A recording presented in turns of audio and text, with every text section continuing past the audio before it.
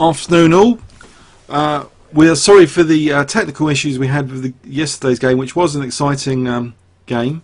I think, Chris, we're going to try and do that at some point in the future again, that game 7.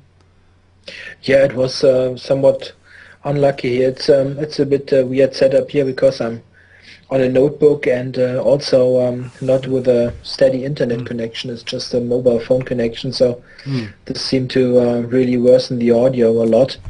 But we invested some time here trying to make it better for this video. Yes. Game 7, I think we should do again at another time. It was an interesting game strategically, so it's a bit of a shame that the audio really is so problematic on this game. Yeah. Yeah. Okay. Let's get going with game 8. It was an exciting game. I think this match finally has got has got off the ground. So Anand playing white against Gelfand. He plays d4, and then we see knight f6. Nothing unusual so far. Well, knight f6, instead of the Slav, we see a tendency to want maybe the Grunfeld now after c4, g6.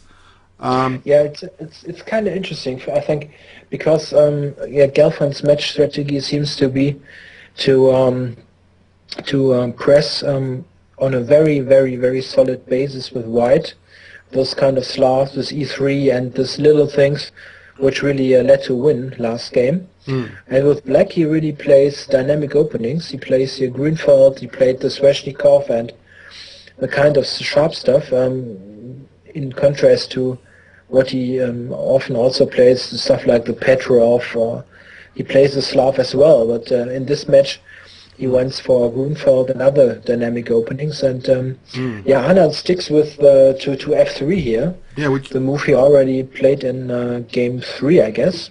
Yeah, actually, I remember, as well as you mentioned it in the previous video, and it being played before, I think Shirov has a YouTube video where he was afraid of Kramnik playing this and not wanting to transpose into a King's Indian defence. I think, anyway, it's interesting that this has been used in the past, this f3 as well, quite a lot, sometimes, avoiding the Grunfeld main line. But now we see c5, black counter-attacking on the dark squares.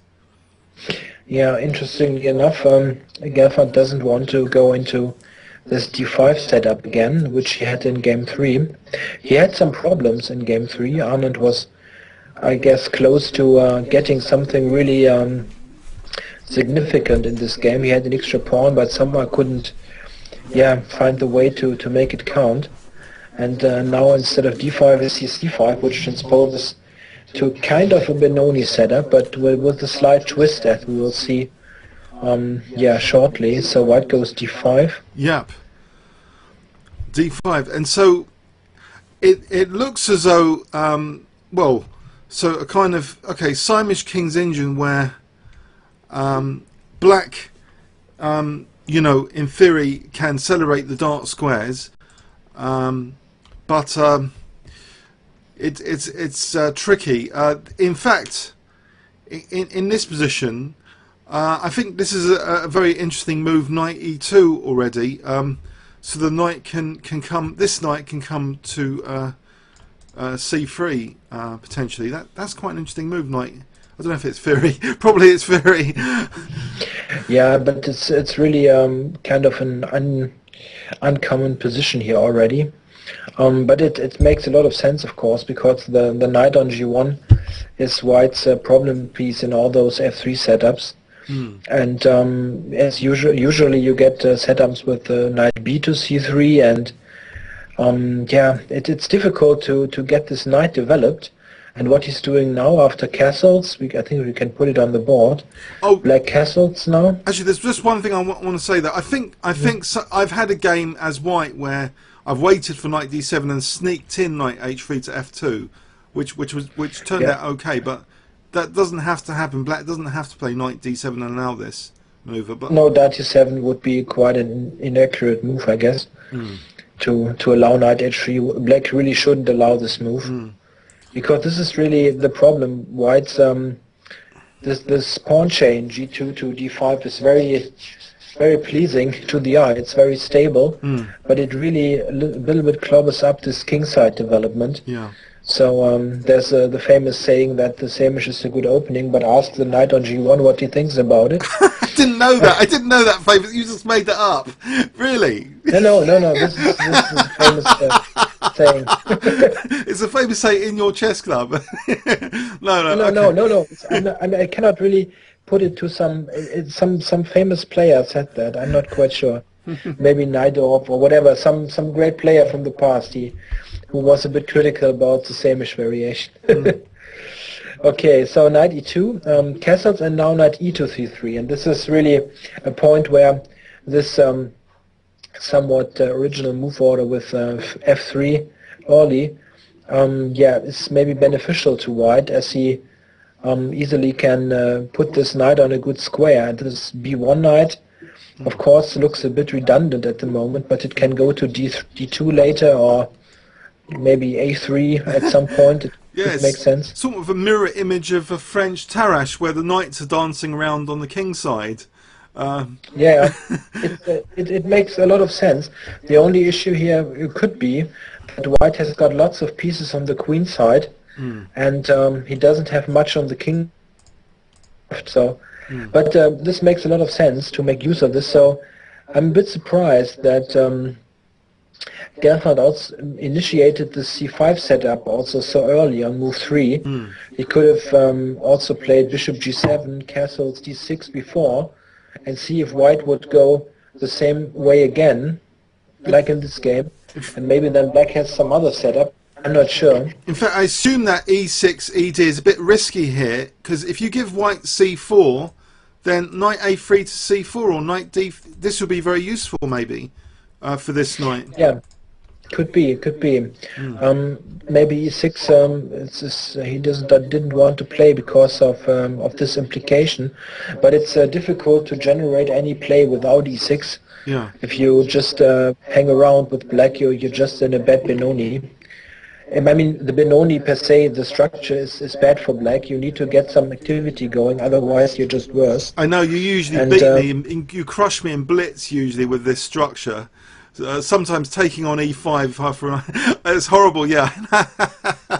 so here actually black now plays knight h5, which looks as though it's got an aggressive intention of f5 at some point, but I'm honest with you, I don't understand the move. I have no idea what it's doing. Well, technically it does make way for the f pawn, doesn't it? Technically, yeah. F pawn, f5, it looks a bit thematic. If you get a good grip on the dark squares, that would be good, wouldn't it? If you can get a nice knight on e5 with a pawn on f4. Yeah, maybe he wants to really play f5, and I'm not sure. Or he wants to maybe play, I'm not sure. F5 looks terribly committal. But okay, it's an idea maybe to open up the position while white has made lots of pawn moves and lots of knight moves. White is not very well developed. If you see that basically almost all his pieces are still on the first rank. So maybe he tries to open up the position quickly. But well, white could have gone g4 here, for instance, and you just need to drop back then. But it would have been an idea. But it's of course also very committal from white's point of view, as you now need to go queenside with the king or leave it in the center for some way. It would have been playable, I guess. Yeah. But maybe not the kind of move that Anand was up to. I think his bishop g5 was fine as well. Well, actually, when I'm playing white against Simon Shaw, I used to enjoy the white side. I like having a knight here. So when you play g5, this knight can't go there. So I guess g5 has less venom here, if maybe knight h5 is possible again. Yeah, I think this kind of g4 here would be more to gain space than to really trying to attack the king. Yeah. It's very debatable if it's a good move. I was just mentioning it. Yeah. Because it was also mentioned in the press conference, but Anand didn't really answer the question if he seriously considered this move. Yeah. Somehow he danced around the answer and didn't say anything. Okay. So, but bishop g5 makes lots of sense, developing this piece, preventing e6, Yeah. and sort of asking this black, what are you doing next here in this position? And he came up with a really interesting move, bishop f6. Yes. Usually, a King's Indian player doesn't want to give up their dark square bishop that easily, because you are weakening more your squares around the king. Yeah. Just one thing which immediately popped into my head when I was watching the game. If you don't, it's useful to know that Gelfand, while he played in recent years, he played the Slav and other openings. He's originally a King's Indian and Benoni player in his youth. So it's not like he's never had this kind of positions before. Yeah. And also he's got his former trainer in his times when he was not living in Israel yet. His former trainer is Albert Karpengut, is the name. He's a famous expert on this Hamish and also this Benoni kind of structures, and they even wrote a book together like 15 to 20 years ago about this kind of setup. So it's not like he's playing this for the first time in his life or so. Yeah. So he should have some idea what he's doing in these positions. Yeah. But bishop f6 is really a surprising move. But I think it was interesting because White is inclined to take here. Yeah. I would have really... I mean, it's weakening. The dark squares are being celebrated a bit more with the absence of this bishop. Yeah, it gives you two f-pawns to break up the center. Yeah. But I was wondering, what's wrong with White just going to e3 here? Just going back to e3? Yeah, this would be the first move that would pop into my head. Maybe it's silly, but sort of asking Black, what are you doing with your knight on h5 and your bishop on f6? I'm just developing my pieces, what are you doing? I'm not sure, it's a very, very weird position. Yeah. I'm not sure what Black is doing, really. Not saying that it is bad necessarily, I'm just not understanding the kind of play Black is going for. You're right. If there's no commitment for f5 here, without f5, I don't see... Say he goes back, he's just lost the tempo then, hasn't he? He's given White a free move now for queen d2, say. If he wants let's say queen d2 or knight d2 or whatever move. It will just be a free move. This cannot be the idea really to draw back. And I would have considered, but unfortunately no one asked them in the press conference about this move. Maybe on bishop e3, Black just goes e6 and continues. It's possible. Right. Yeah. And these pieces on f6 and h5 are somewhat weird, but it's not like you immediately have an idea how to use this. Maybe a token check is not so bad to force g3, and then later f5 might have more impact. So force g... I don't know. Maybe this is completely absurd, but maybe G5. Black could even... I think of it's White's move. But Black could maybe go e5 instead of e6. Just a completely different idea. With the idea of playing bishop g5, but then queen d2, right, would prevent this. If Black would get in bishop g5... but now this is useful for knight g7. This is check Benoni territory, and then you can go like this. You can go... You could try this, but I think White would be very, very comfortable with this position. But at least it made a bit of logical sense to facilitate knight g7. Yeah, I'm trying to make a bit of sense to this. Yeah. But maybe you would have played e6, we never know. Yeah. But, okay, Vichy took on f6, which makes sense as well, of course. It's not like it's totally surprising. And then queen d2, taking away this f4 square. So he took the pawn, he gives him potential pressure and a hammering point on e4. Now if he takes for the knight, that just looks passive, right? Doesn't it? It looks, this looks like White will have a lot of fun this afternoon. Yeah. Okay, so it's at least it's just a one-way street position. So it's dynamic compensation, which a lot of GMs, they routinely accept double pawns sometimes to get the dynamic compensation and pressure. So very often these kind of structures where these double pawns, which are part of, let's say, I'm not quite sure how to phrase it, that are not isolated. Like if you have a double pawn, let's say on the C file, and you don't have a B pawn and you don't have a D pawn, they're completely isolated. These are almost always weak, but the double pawns being part of sort of a, let's say pawn clump here on the king side. The pawn island. This is no weakness at all. Yeah, let's say a pawn island here. Yeah. This is no weakness at all, and usually, very often, it's even an advantage to have it because you have a half-open file. Yes. So it's there are even some players who claim that often double pawns are really a big advantage to have because you have open files. So black immediately goes for the f5 counterplay.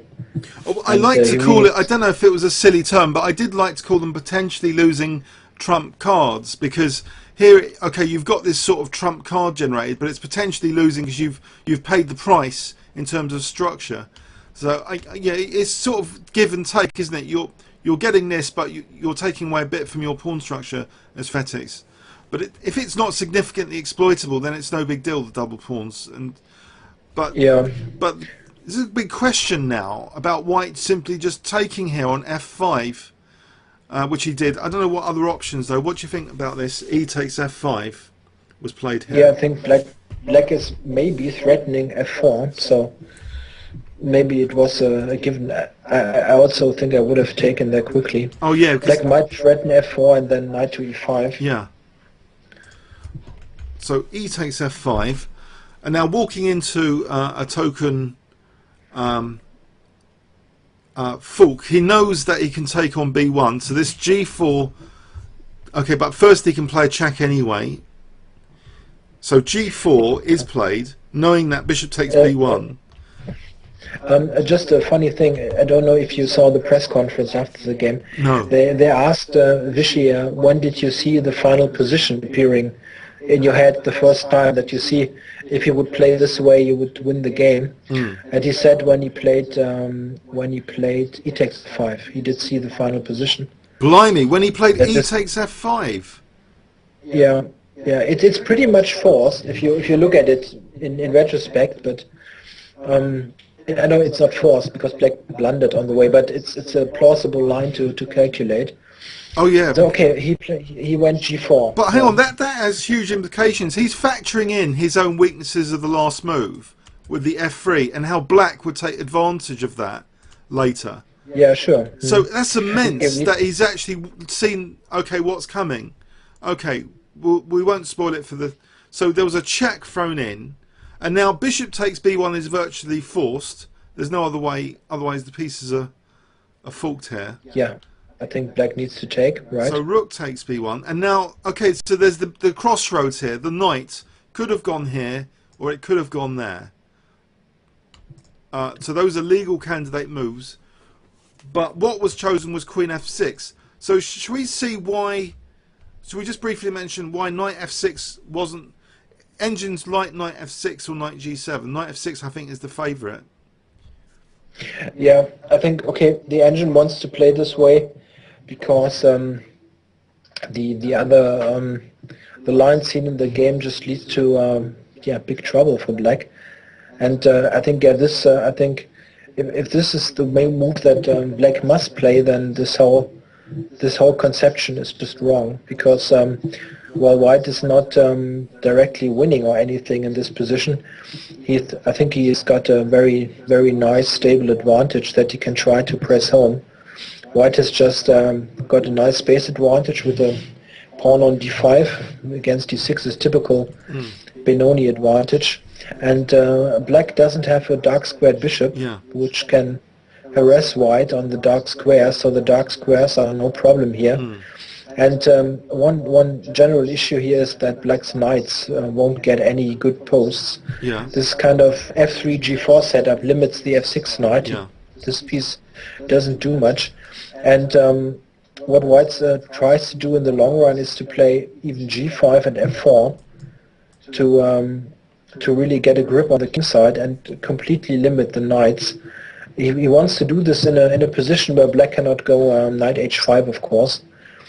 Yeah. So this is more of an end game plan. Ideally, you would push all the kingside pawns, but White would try to exchange the heavy pieces here. And this bishop is And then not so bad, you think? It can not go at to all. d3 later and support maybe a kingside attack or something. It's stopping This all this the breaks, isn't it? Like b5 is going to be very hard. this bishop, yeah, this bishop often in the long run gets very nice place on h3. h3. Yeah, this is where White wants to go f4 and g5, Oh, and then right. put the bishop on g4 or h3 or something like this. Yeah. You would get this kind of position. You very often get in a line of the King's Indian, the Averbach line. I'm not sure how to pronounce it correctly in English. This kind of position you would often get there, but the only difference being that there are still the bishops on the board. White would have a bishop on f4 and black one on g7, and this is also quite nice for White. So it's not terrible, completely terrible for black, but it's sort of position where you don't have any counterplay and you will suffer for a long time. Yeah. So it's nothing he really would want to have on the board. So he really, I think, he relied on Queen f6, and he also did when he played Queen f6, he did calculate some pretty interesting variations. But in real life, playing a move like Queen f6, isn't that like going through a blind alleyway where you haven't got many options along that alleyway? You've just turned off the main street, and you know that you're not going to have options for quite a while, and you've got to precisely calculate that line, haven't you? Otherwise, you know, it's really dangerous, isn't it, to go through a forcing sequence? Yeah, okay. After this, there's nowhere back. Yeah, but I think he just didn't see this the final move coming, and was thinking that he had a good position really. And there are some lines which are very nice for black. Now White takes on h5, but let's quickly investigate an alternative, which is also interesting. Let's say White would play bishop e2. Yeah, and then knight f4 and knight e4, and this could be quite interesting for White. But yeah, it's not easy now. A move like Queen e5, White could think about various options. He could think about a move like g5 with the idea of knight f6, whatever. There are some ideas, but what Gelfand wanted to do, and he stated in the press conference what he intended, he wanted to take on e4 here, and then knight d7 to e5. Oh, very nice blockade on the dark squares. Yeah, and maybe going g5 to anchor this knight, this kind of lines. Beautiful positional sacrifice. Yeah, it's very nice. So he had some good ideas, interesting ideas going. Yeah. But he simply miscalculated this kind of line. It just happens. What can you do? So basically, it was just taken. Yes, just taken. So the alleyway continues going up this alleyway, whereas Queen is now ending up on h1. Okay. And here we assume he fought. You were saying earlier to me that Queen f4 was the assumption. Yeah. In the press conference, both players said that they only thought about Queen f4, and then Anand said, okay, when he played e takes f5, he had this already in his mind, and then he saw already Queen f2. So when Gelfand played this Queen f6, I think he almost instantly could play the moves because he saw that he just wins here. And sorry, Anand is playing moves. Anand, yeah. So, but Gelfand also couldn't. There's no way back, as you already mentioned. Yeah. Once you're there, you cannot go back. It's like going a dark alleyway. So Queen f2. Now, why would they have initially fought? So Queen f2, and it seems the Queen. Well, the Queen is kind of trapped, unfortunately, in a literal sort of analogous alleyway as well, not just from the forcing line perspective, but also the Queen is literally trapped down this alleyway. Yeah, white will move bishop h3 or d3 or whatever, and just win the queen. And it's a piece up then. Okay, and he actually resigned here, but Engines finds a resource which is very interesting. A resource, I think, which saved Spassky once in an otherwise completely hopeless position. I think Spassky, playing the King's Engine, once played this spectacular type of move when he was getting hacked on the King's side. I wonder if it's worth mentioning it, if YouTubers can guess it, if we give them 10 seconds. It's not. It doesn't really save Black, but it would maybe let Black play a few more moves. I wonder if you guys on YouTube can see it. 10 seconds. Okay. An Engine move to knight c6. Knight c6. It's really funny, yeah. I'm pretty sure that they both... I'm not sure. I cannot tell, but it's easily possible that that both players didn't really take this into account.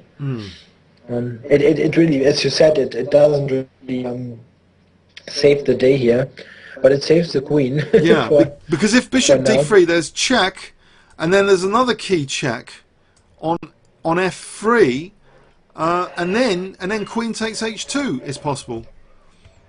So that's the ingeniousness of it. But of course, white is best to take that knight and let the queen escape at some cost. But here, white is better. But to Engines, it's about a pawn. But it is actually in practice, and white's got that d5 control. We saw a fascinating line where Black sacrifices the exchange well to be a bishop down, but it's at that level, being a bishop down for 2 pawns, it's not very good.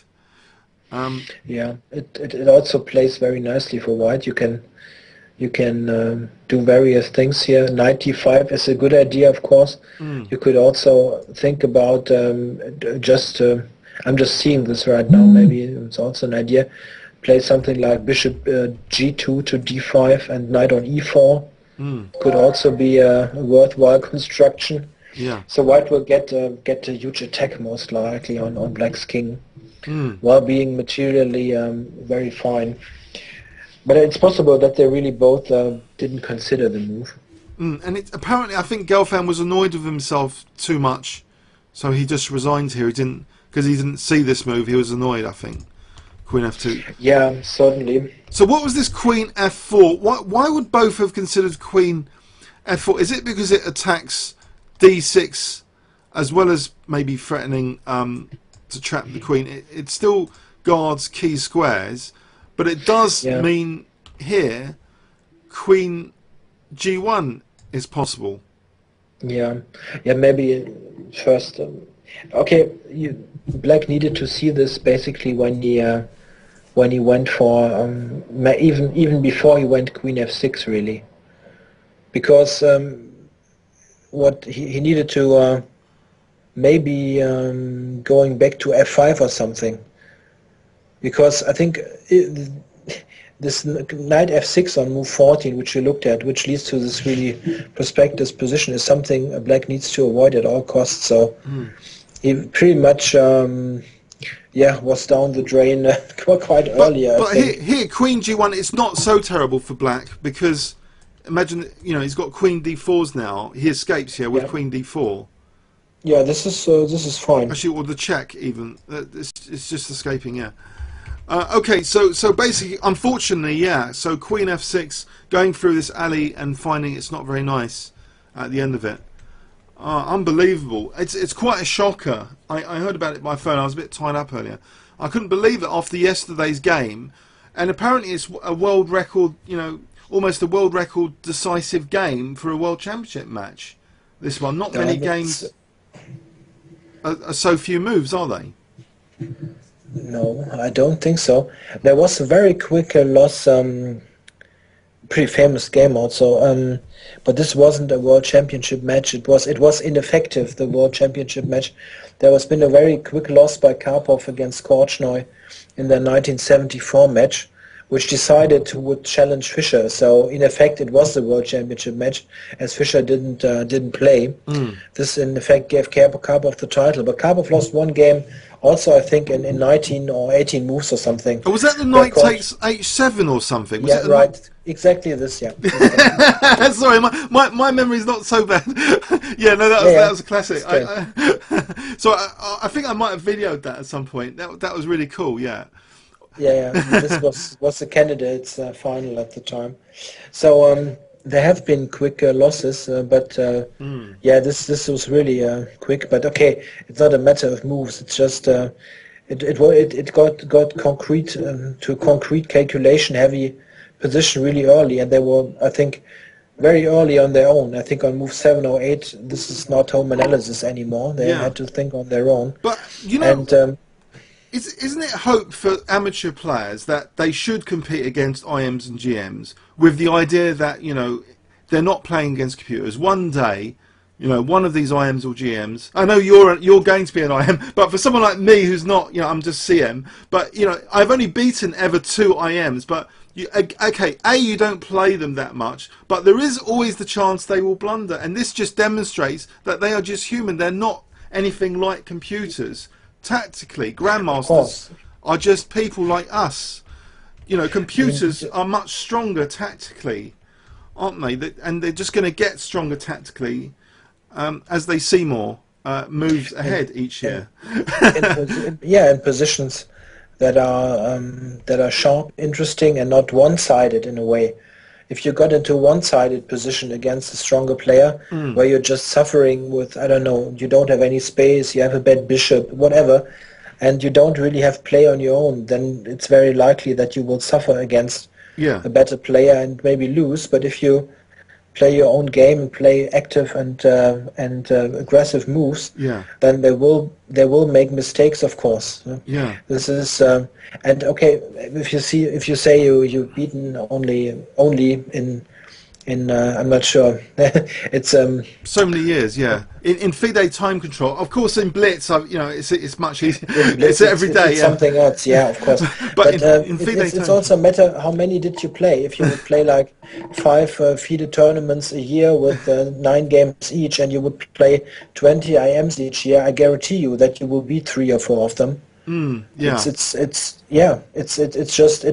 will happen, and they're all human. If you check your games with computers, even better players or grandmasters, you will find lots of positions where you could have played better or more exact or whatever, which not means that the computer is, but it just shows you get chances. You get those chances all the time. I must admit, in the recent 4NCL weekend, in one of the games I video annotated a loss, there was this line where I could have actually trapped my opponent's queen, and I even miscalculated that. But sometimes it's very, very important, this idea of queen trapping. If the opponent's queen is in your territory, to make sure you can trap it or not. I think that's a critical thing in analysis, because the queen's worth so much. It's worth making sure 100% if it's trapped or not. And I think this is an important theme for, you know, club games, that this queen's entering the position. So can it be trapped or not? They have to make 100% sure, because it's so valuable. So for instance, in this position here, Queen F6, White needed to calculate, which for Anand is not difficult, but he needed to calculate this line up to Queen F2, see, okay, this queen is trapped. But you also need to do this. If you don't do it, Black would easily maybe have the better position. It's not like I played some other move and it's still a game or whatever. No. If White doesn't go for this, he maybe is worse. Well, he's the exchange down here, isn't he? Otherwise, it's 2 rooks, knight. He'll be the exchange down. Unless White has this idea of mating, but that's not too slow, isn't it? Queen F2 wins, but it's the only move that doesn't make your position worth, I guess. So Queen G1, let's assume White does try for that mate on G7. Yeah, you can just go Queen E3 here, and it's over. Hang on, Queen F6, there's Queen E5, isn't there? Yeah, or you can take on H6 maybe. Oh, sorry, just take on H6. But you need to be cautious. The D6 is also falling, Yeah. and this is an important pawn. But black is, of course, fine here. You can be sure that white would mate you Yeah. immediately, and you're in exchange and 2 pawns up. So Yeah. That so was. you need to be exact in your calculation if you take on h5, but you also need to do it because otherwise black would be very fine. It's amazing. I thought yesterday's game was too simple, but this is even more simple. It seems something a lot of club players would have fallen victim to, getting their queen trapped. Especially me. I sometimes a bit adventurous with my queen. Oh dear. Yeah, yeah, but it's not all the time that things need to be hyper complicated. Mm. I beat if I look, for instance, at games where I beat stronger players. Mm. It's very often it looks very one-sided. It's not like super complicated or anything. They got into some problematic setup and then 1 or 2 inexact moves and it's over. It's not like you need to produce a masterpiece to beat a strong player. It's it just happens sometimes that the other one is just assessing something wrong or miscalculating something, even on this level. Yeah. It's certainly a bit surprising after yesterday's game, where you could maybe think that Anand would be a little bit, I don't know, shaken up or irritated or whatever. But yeah, I had actually okay. visualised Gelfand choosing a very solid drawing strategy, just to draw his way to win the match, not take any risks, because he's got his money in the bank now to win the match. His points. He just needed to just draw his way to win the match without any risk. Yeah, it was interesting. I was also thinking about before this game, what a kind of opening you would see. I was expecting d4, but I thought maybe he will now get his main weapons, let's say this usual openings out, like the Slav or Yeah. Queen's Gambit decline to hunker down to get a draw. Yeah. But I think it's a very positive thing that he still played this rather dynamic opening. And you also need to see it the other way. If you now get into some fight, and he would, let's say it would be an open board fight, and he would win with black, then the match is simply over. Yeah, you're right. Yeah. So it's just the same. If you look at football, one team has scored a goal. I wasn't going to mention football to you. I'm not. I'm sorry about Chelsea. Yeah, I'm sure you're a better team. It's no problem. But it's just the thing. It's just like in football. If you're 1 goal up and you've got some time to play, it's not like we're in the 85th minute or something. But you've got some time to play. Should you try to make the second goal to make it clear, or should you try to play defensively and not get a goal? Very often it's better to keep on playing your game and playing to your strength. And he seems to have decided before that with black he wanted to play dynamically. I suppose the Rapids, if they had drawn all the games, the Rapids would be a bit like penalties in football. It would just be a lottery, wouldn't it? But Anand, with much greater track record behind him for rapid chess, or faster chess. He's got a very, very nice, also very nice score against Gelfand in Rapids. But what you always need to take into account, that Gelfand really is, seems to be a player that really rises to the occasion. Yeah. If it counts, he gives his absolute best, and there have been so many opinions raised before the match that it would be very one-sided and he's not, I don't know, a worthy challenger or whatever. This is complete nonsense. You need to see that what did he do to get to this match? He needed to win the World Cup, which is 128 players, and basically everyone played there. He played Karjakin in the final. He played lots of 2,700 players on the way to this final, and he beat them all. And then he got to this candidates tournament, and he beat all those guys as well. Yeah. So what more can you do? I think if in terms of if you just look at what did the player need to do to get a match, this is for years the most worthy challenger of all. just compare this with the match 2 years ago. What did Topalov do to get this World Championship match against Anand? If you go all the way back from 2010 back, then he got this match because, okay, he beat Kamsky in this match to qualify for this, but this match with Kamsky he only got because he lost to Kramnik in 2006, and in this 2006 match he only got because of St. Louis 2005. So you can construct it all the way back, this 2010 match, to won some tournament 5 years ago, and then he won one match against Kamsky, where Kamsky even was a better player and was just unlucky. So it's complete nonsense to tell that this would be somewhat, I don't know, an unworthy challenger or anything. Of course, we all, and I include myself, I would have loved to see Aronian winning the candidates and see this match, yeah.